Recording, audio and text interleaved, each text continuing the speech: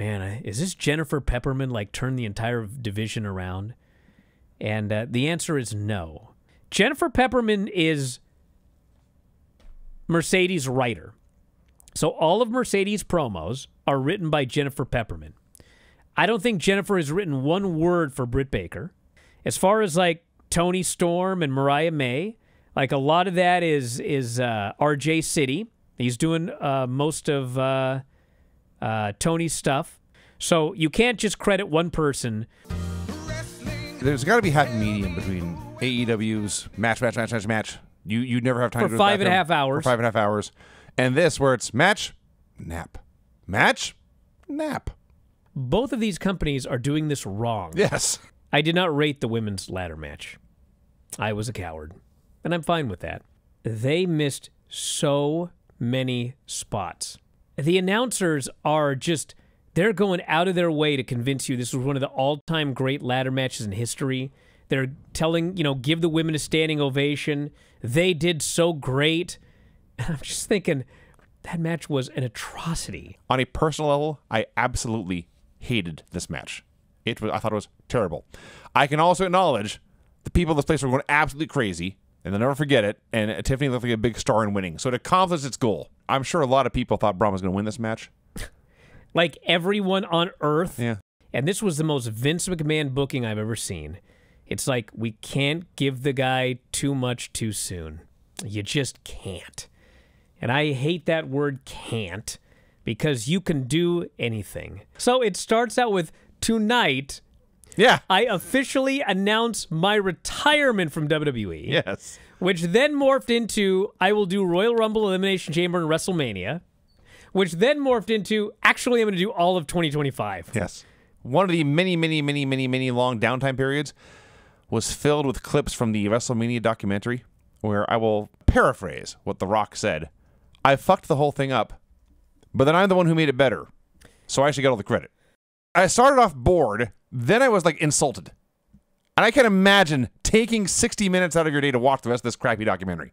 This was bad. And the ref counts 1, and the ref counts 2. Damien does not move a muscle, and the ref just stops counting. Yeah, I don't know if he got knocked out or what. Oh, that was not good. The Money in the Bank for 2024 is done, at least on the men's side. Drew won it, cashed it in, lost, it's over.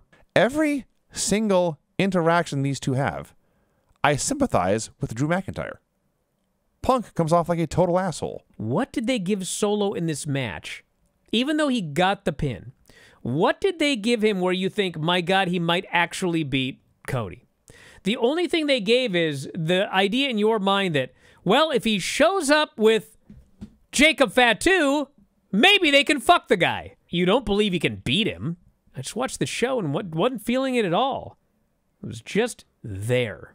Yeah. So I liked it a little more than that. The show was much better than Money in the Bank. Yeah.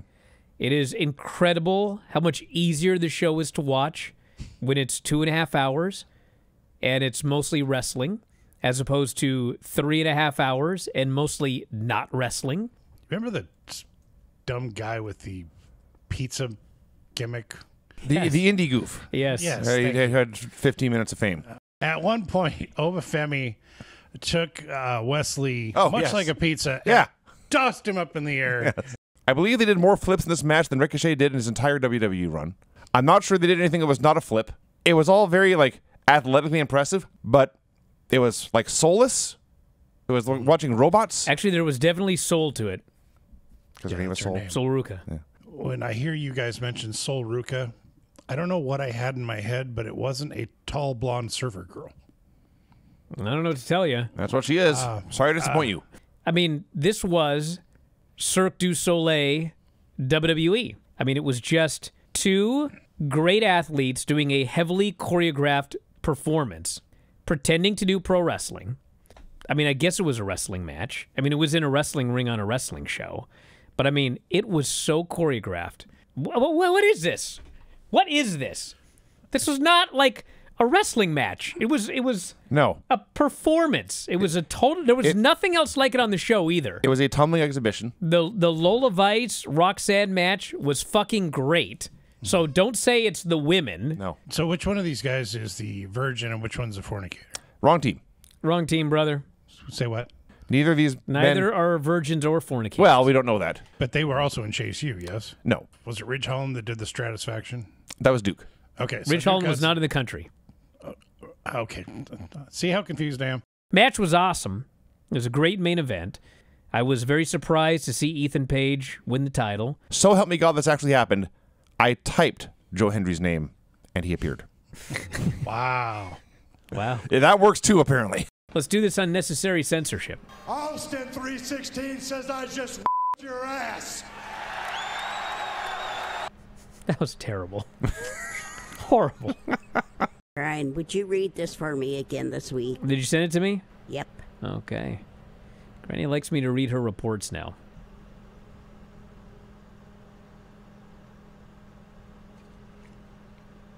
Sounds Did you like get it?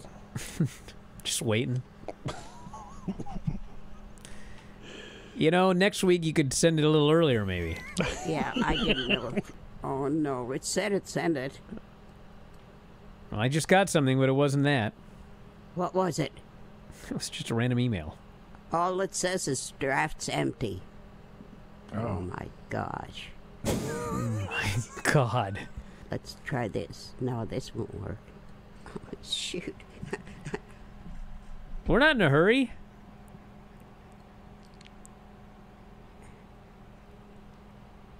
Wait a minute. I'm looking.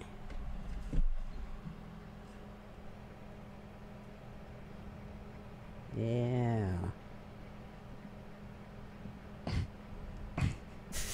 Nope, that it's not fan working. white noise is really soothing. It is. I'm about to fall asleep. Let's see. I don't. How would I do that? I can't even. Oh, wait a minute. Let's see. On the drafts, it says Bryan Alvarez, no subject. Okay, yeah, so that's the one you haven't sent to me yet. It isn't coming up. It's in drafts. How about you just read it? If I can find it now. Well, we know it's in drafts. No, it's not. Speaking of You drafts, just said is it that was. fan nice? Good thing we rehearse this. I'm actually starting to really sweat. Perhaps we should move on to challenge. Is there anything we can talk about, Granny? I do something wrong every week. So Will Ospreay comes out here to open Dynamite. So Will's story is that neither WWE nor AEW really wanted MJF that bad, and he had to take AEW's lowball offer. You know, Tony Khan gave MJF an incredible amount of money to return. He came back, but it was never like he came groveling back or anything like that. Well, that's what Ospreay is That's saying. Ospreay's story. That's Ospreay's story, yes. Yeah.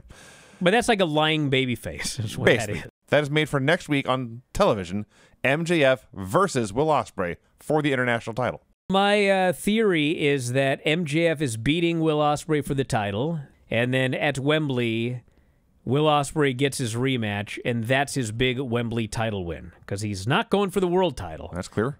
If he goes to Wembley and loses to MJF, because that's kind of Will Ospreay's thing, is repeated failure before winning the big one, Yeah. Tony's going to need to put his foot down on these guys making their own stories, because Will going to Wembley in front of 40,000 and losing to MJF is a bad idea. Bryan Danielson, Hangman Page, the Owen Hart Tournament Finals, and it's bloody great. Just a great, great wrestling match. Why would Hangman be out months and months and months, make a big surprise return, only to lose in the Owen? It doesn't make any sense. I said it from day one. Hangman should not be in the Owen. Tony has allowed Bryan Danielson to do what Bryan Danielson wants to do, and he should have put the brakes on him a long time ago.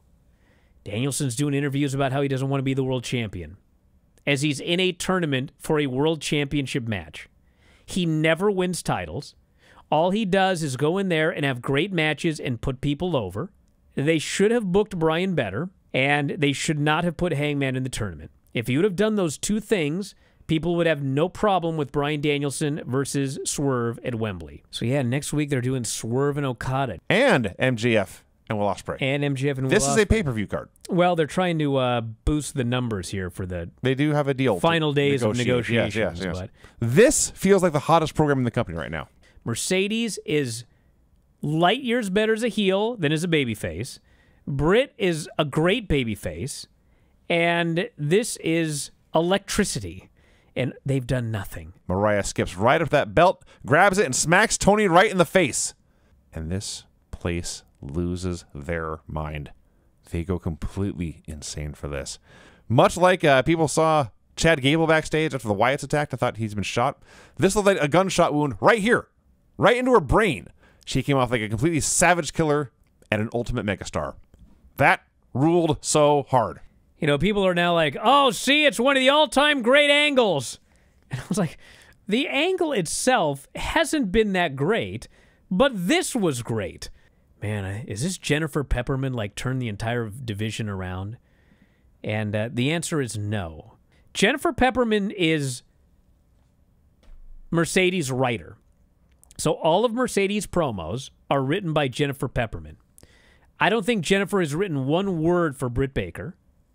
As far as, like, Tony Storm and Mariah May, like, a lot of that is RJ City. He's doing most of Tony's stuff. You know, there's input from other people, but he's very much involved in that.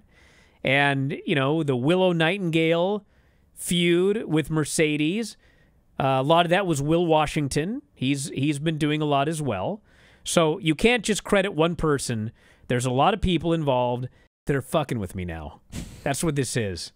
It's like, I kept being told, just wait till the pay-per-view. Just wait till the pay-per-view. You're mad about Javon, just wait till the pay-per-view. I waited till the fucking pay-per-view, and he got pinned. Well, you know, we'll see, check out Tuesday. I fucking tune in Tuesday. They set up a tag team main event with all four of them. And they beat his ass, and he's not even in the match. And you're going to get so mad at me, but I'm off Twitter now, so who gives a fuck? As an actual wrestling match, this was so much better than that Kalani Jordan match. Because so much more of this, like, this wasn't just a choreographed gymnastics routine. It was like they put together a match. God damn, this Joe Henry was so over. Oh, yeah. He was more over than Trick. Nothing against TNA. Like, you review him every week. Yeah. My good buddy Lance works there. But, I mean, let's be honest. No one's watching the show. Right. It does like a few 100,000 viewers every week. Yet, these TNA guys coming into NXT, this NXT crowd, fuck, it doesn't matter who you are. Somebody could come in from WoW. They're like, oh my fucking God, the farmer's daughter's here. Like, they're so excited. Yeah. Like, Joe Hendry comes in, and it's just like, they're going nuts. But anyway, yeah, good show. 2 good shows this week. So if you have a chance to watch both of them, check them out.